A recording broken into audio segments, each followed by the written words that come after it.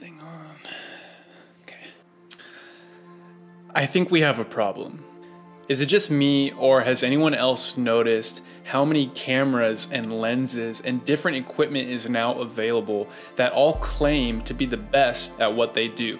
There's this camera, and this camera, and this camera, and this camera, and this camera. I think you get my point.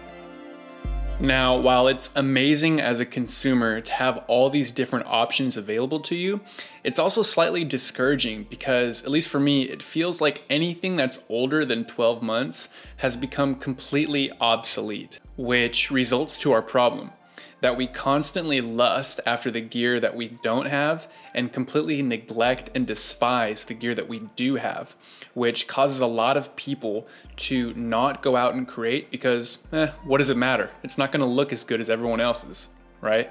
So my goal with this video is to help put an end to the idea that you need the latest and greatest equipment to make good videos or photos or whatever content it is that you're trying to create.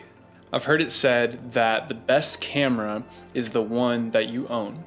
Now, I don't entirely agree with that statement. However, I do think that in principle, that is true. Because to be honest, it's just not worth it to stress out about the gear that you have. If you do have something to work with, use it, go out and shoot, and see what you can come up with.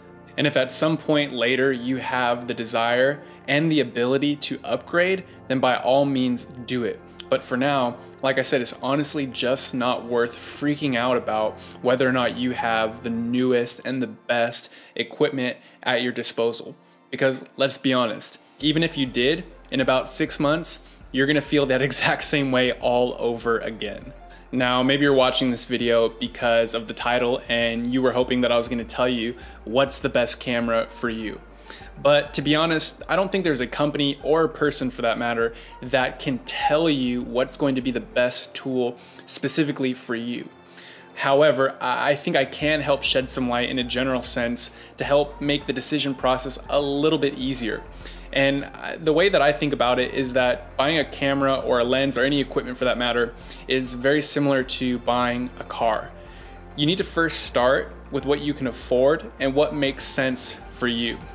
If you cannot afford a Ferrari, then you probably shouldn't be looking at Ferraris. You should probably stick to looking at Honda Civics or whatever it is that is in your budget. Now, here lies the problem with so many of us, myself included, is that even though we can't afford the Ferrari, we look at the highest end and the most expensive thing in the class. We look at it as that is the standard for what we should be judging our decision on.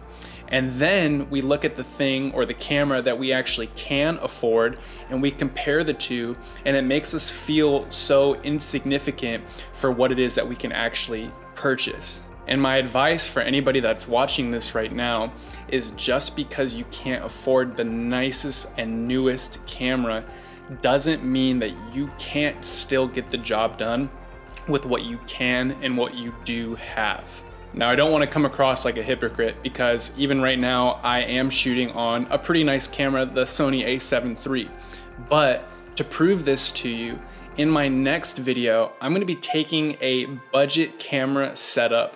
I'm going to be going out, shooting some photos, and I'm going to show you guys in the next video the type of quality that you can get from an inexpensive budget camera. So if that's something that you're interested in, definitely stay tuned and be on the lookout for next week's video as I take something that most of us would probably consider, lower end and not great quality, and show you that even with something that's not the nicest and the newest, you can still get really good results. All right, well, thank you to everyone for watching. I definitely look forward to hearing from you guys, so make sure to leave a comment down below if you have anything to say about this topic. And if you're new here and you're not yet subscribed, no pressure at all to do so. But if you do want to stay up to date and be notified of any new videos that I post, then subscribing definitely is the best way for you to do so.